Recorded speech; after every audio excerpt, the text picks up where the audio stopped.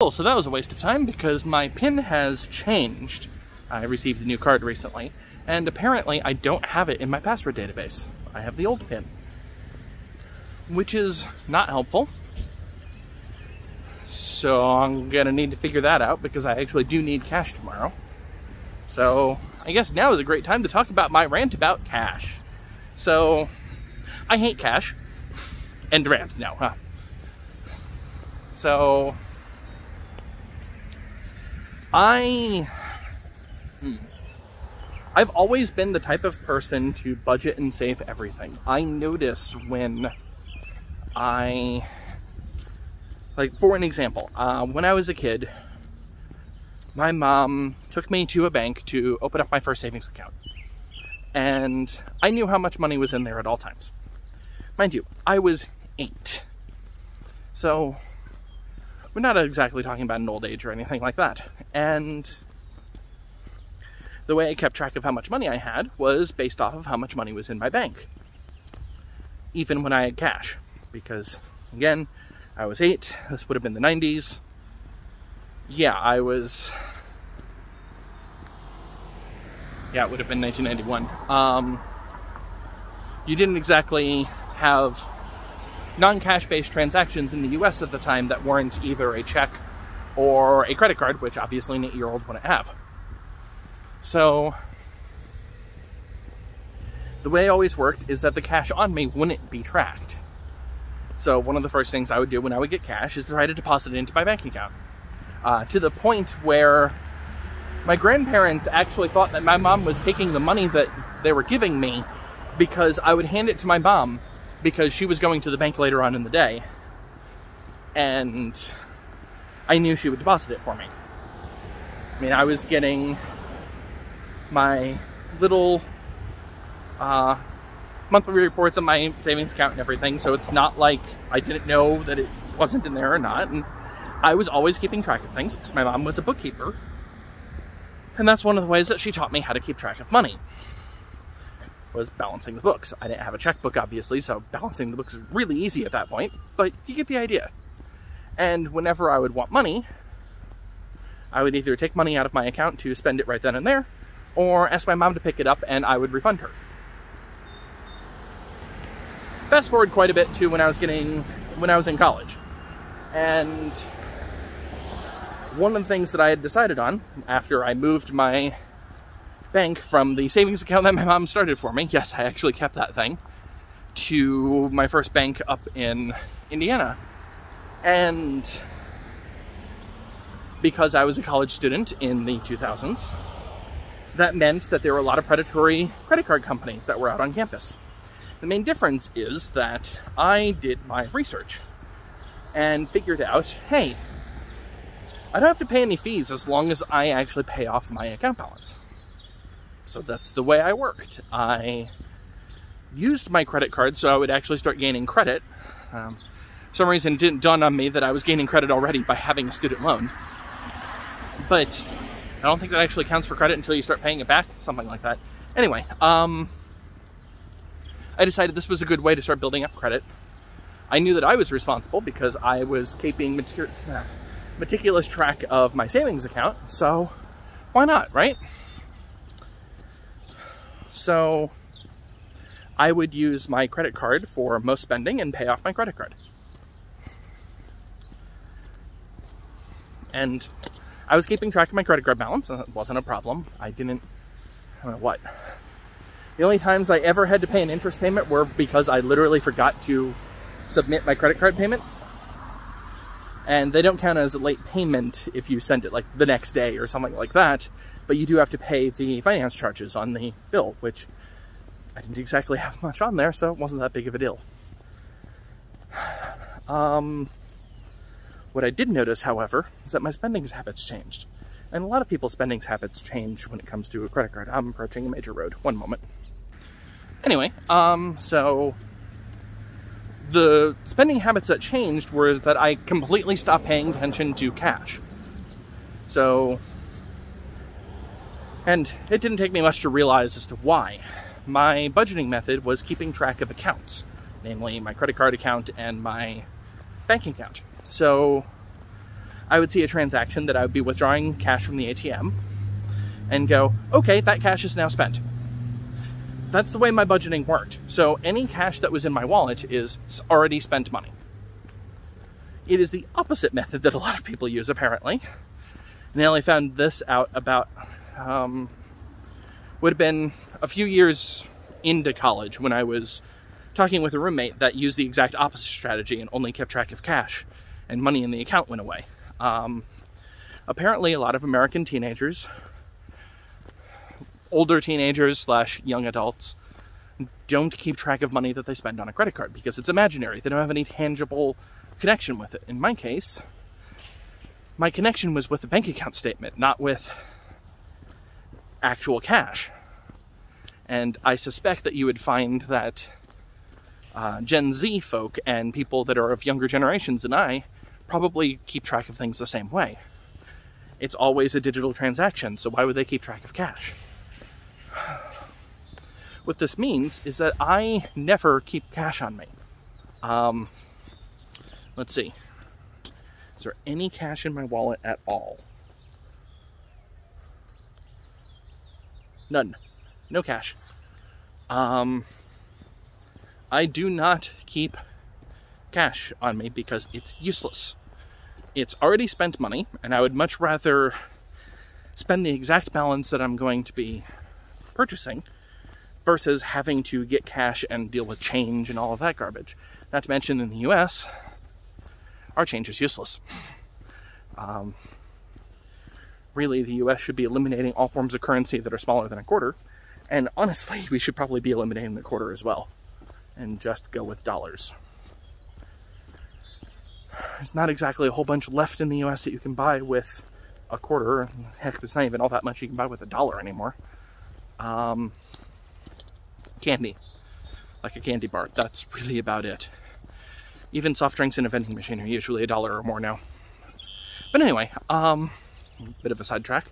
But long story short, I don't put value on, hold on. I don't really put value on cash. The reason why it bothers me so much is that the US, unlike every other country that I've ever dealt with, other than Japan, doesn't have a centralized mechanism for paying somebody money without using cash. And by somebody, I mean an individual, not a business, not a large corporation, just an individual. And I have somebody coming over tomorrow to mow my lawn because I don't even own a lawnmower. I'm not going to do it. I can't stand it. If I had my options, I wouldn't even have a lawn. But ripping out all the grass and planting it with native wildlife and letting it grow is way too much work for me. Plus I'm moving. So I'm letting somebody else take care of it and I'm paying them. And the only way to pay that individual in the US is with cash. So I need to actually get some cash that I don't have.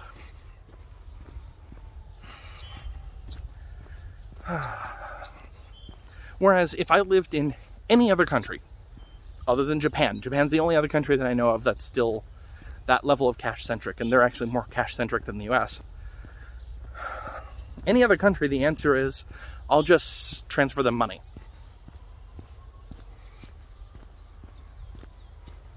The US doesn't do it because the US doesn't have any centralized banking.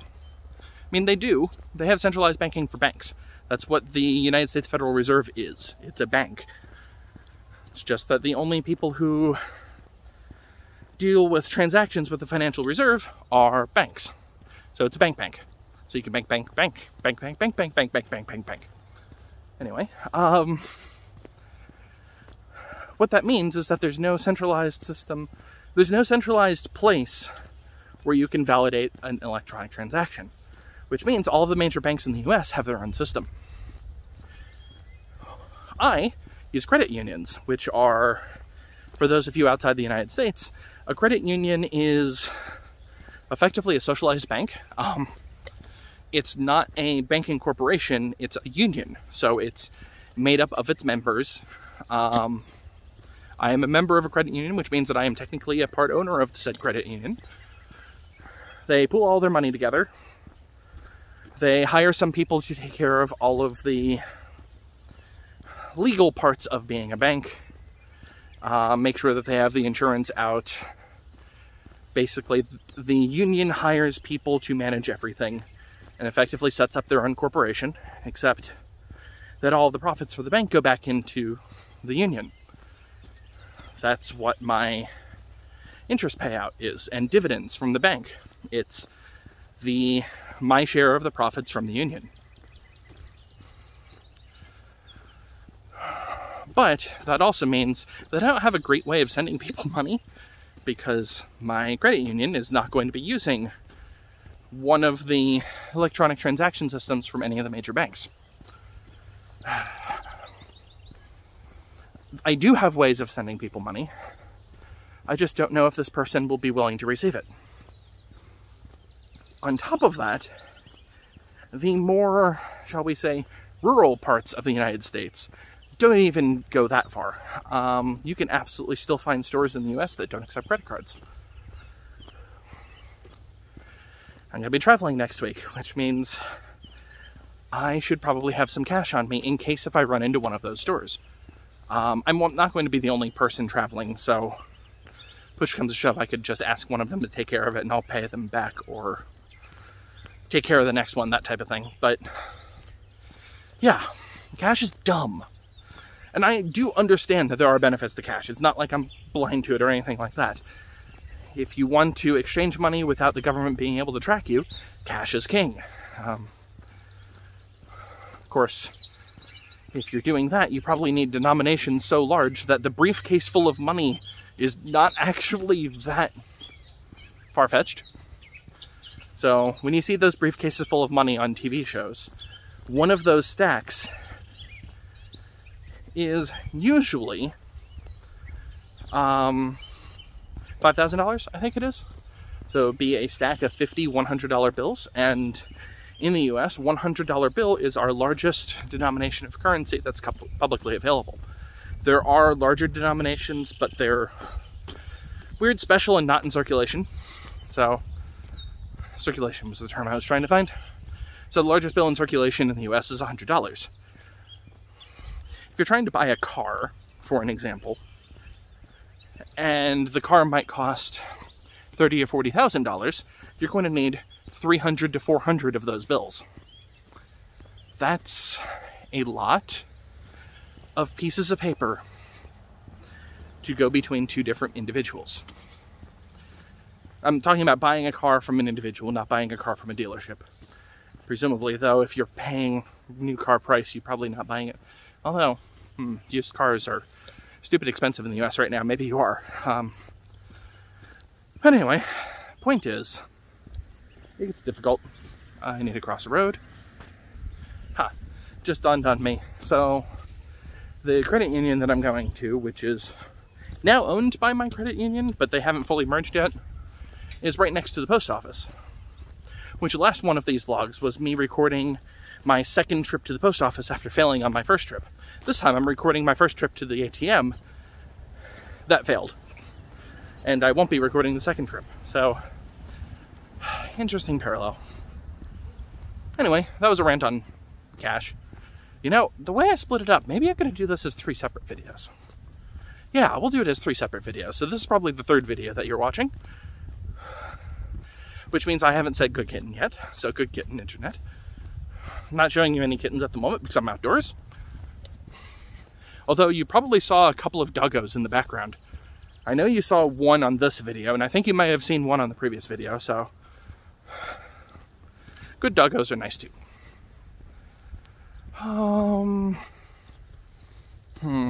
What else? What else is there even to talk about? I'm still noodling my way through trying to figure out how I'm doing the role-playing situation. It's annoying. If everybody was in person, this would be so much easier.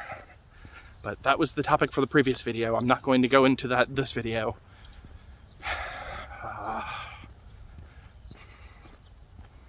Oh, and as an update, the 3 pieces of paper that I mailed on Monday for the first video of this 3 vlog series As of right now, they are in Norway. They've been in Norway since the start of day on Monday, or on Friday. So, they're in a suburb of Oslo right now. There is a reasonable chance that they will actually make it to my partner on time. There's also a chance they might not, and I might get all of that $100 back. That would be nice. Because yes, postage for 3 pieces of paper was $100. Freaking ridiculous. If it was anything bigger, it would have actually been cheaper for me to fly there myself. Other updates. I don't really have any other updates. I still like the jacket. Didn't seem to need it because it's not even close to raining. But I can't take the jacket off because, let's see if you can see it. This is still jacket, like down here. So I would have to take the jacket off over my head. That's not going to work for a vlog. I didn't end up using headphones the entire time either, I just noticed. Nor did I end up using the backpack that I have with me. It rolls up into a pouch. So does this jacket, actually. So if I wanted to, I could have taken off the jacket, unrolled the backpack, put the jacket in the backpack by putting it into a pouch again, and just walked around with the backpack. This is what I'm planning on primarily bringing with me to New York for hiking and otherwise everyday travel.